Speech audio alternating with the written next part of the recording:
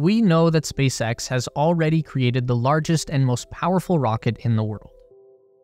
This is an incredible achievement, but what if I told you that everything we've seen up until now is simply the beginning of the beginning?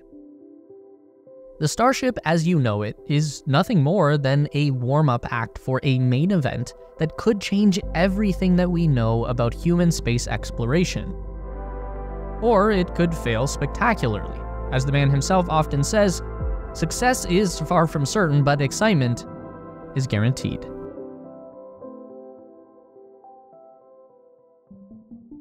In all of the hype surrounding Starship's most recent test flight on June 6th, some very important new information got lost among the noise.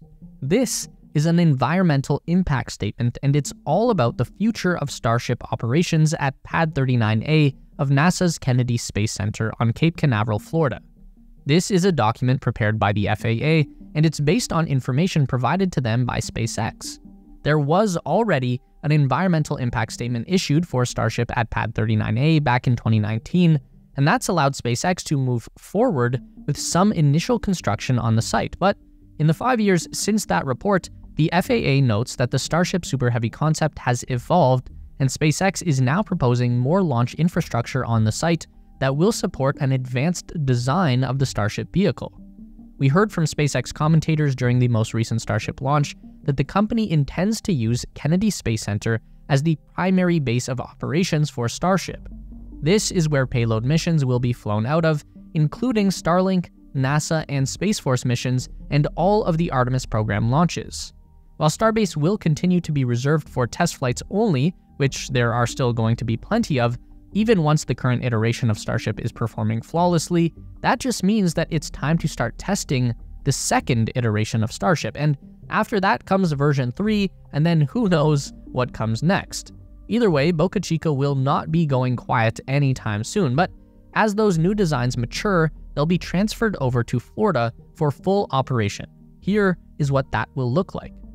According to the FAA report, the future Starship will be up to 492 feet in length or 150 meters depending on configuration. 150 meters was the spec given for Starship version 3 at Elon's most recent Starbase presentation, while Starship version 2 was listed at 124.4 meters. The current ship is 121.3.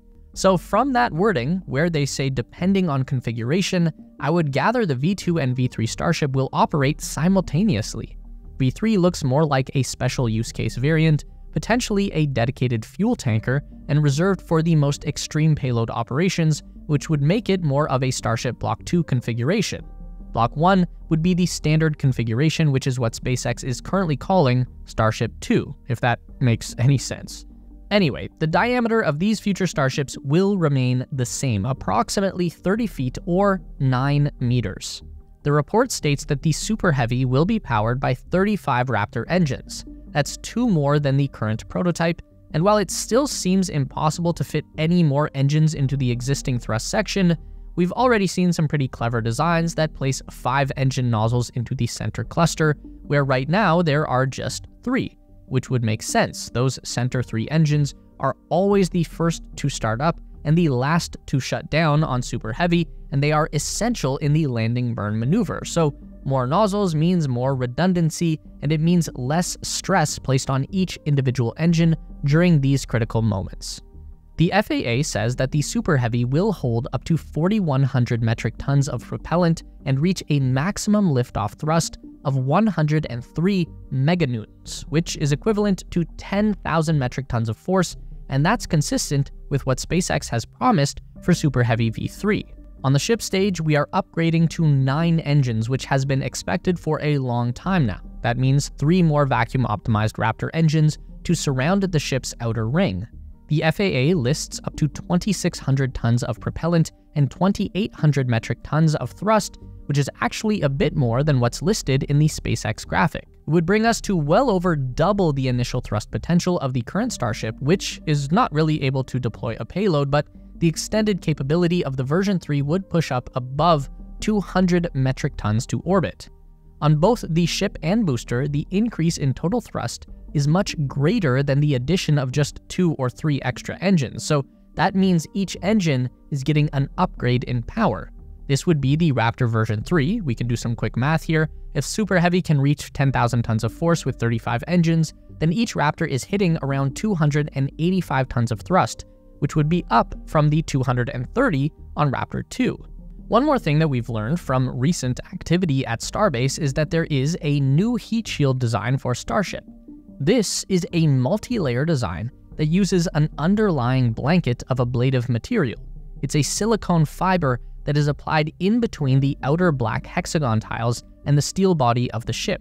It's like a backup heat shield in case one or more of the main tiles fall off during the course of the mission. The silicone will burn up and flake off when exposed to the hot plasma, which is a very effective way of moving heat away from the vehicle. But it also means that this is not a reusable layer, so it would save the ship from damage, but still lead to a total heat shield replacement before the vehicle could fly again. Now, from what we can gather here, Launch Complex 39A is about to become a very busy location. According to the environmental report, SpaceX will continue to launch Falcon 9 and Falcon Heavy while Starship is operational, so there will be 2 new Starship towers built in addition to the existing launch pad that's been in service since the 1960s. What's interesting here is that the report specifically illustrates a separate catch tower that's downrange from the Starship launch mount. We've generally believed that the launch towers and catch towers were the same thing, and maybe they will be at some point, but for right now, it looks like SpaceX is keeping their options open, which apparently also includes water landings on drone ships, just like Falcon 9. According to the report, the Super Heavy could land on the catch tower or on a drone ship in the Atlantic Ocean, no closer than 5 nautical miles off the coast. So that's pretty weird. The drone ship situation would either require the booster to have landing legs, which aren't pictured in any Super Heavy rendering and seemingly wouldn't fit anywhere on the existing designs, or the drone ship would need to be fitted with a catch tower, something more like those oil rig platforms from a few years back, which also doesn't seem very practical. The same is said for the upper ship stage. It could return to the launch site or land on a drone ship in the open ocean. They give an approximate location of between 55 degrees south latitude and 55 degrees north latitude for the water landing, which again seems weird to even include because it's so vague. I'm not a map guy, but as far as I can tell, that just means anywhere between Alaska and the tip of South America. So the water landing stuff is all very strange, but the separate catch tower does make some sense. Obviously, number one is not putting your launch mount hardware in danger every time a ship and booster comes back for a landing, and we can see that the catch tower location is set pretty far away from any of the critical infrastructure at Launch Complex 39. But a catch tower might also make sense from a logistics point of view. Since the ship stage will spend a lot more time in space, the ground crew could have a booster back on the launch mount and getting prepared by the time the ship is ready to come down. You probably don't want a ship landing on the same tower where the booster is already set up, at least not right now. We know this is something that SpaceX might want to do in the future. We've seen renderings of this situation, but that is far down the road. Also, if for whatever reason the ship has to abort during the ascent phase and make an emergency return to launch site, then you would really want to be able to land the ship and booster at pretty much the same time, so a dedicated catch tower would be great to have. This report also leaves open the possibility for SpaceX to expend both the ship and booster into the ocean. The FAA says that there will be up to 44 Starship launches per year from Pad 39A, so that's definitely not enough volume to require a second launch mount, but SpaceX does have some really interesting upgrades planned to the launch infrastructure at the Cape. We know that the upgraded tank farm at Cape Canaveral is targeting a 40-minute fill time for Starship, which is only 5 minutes more than Falcon 9, even though Starship uses 10 times the amount of propellant. This is going to vastly cut down on the amount of liquid methane and liquid oxygen that gets lost to boil off. SpaceX also has a much better plan in place for getting those propellants to the launch site. Currently, all of the cryogenic liquid needs to be brought into Starbase by tanker trucks. They need dozens of these tanker deliveries to fill the orbital tank farm.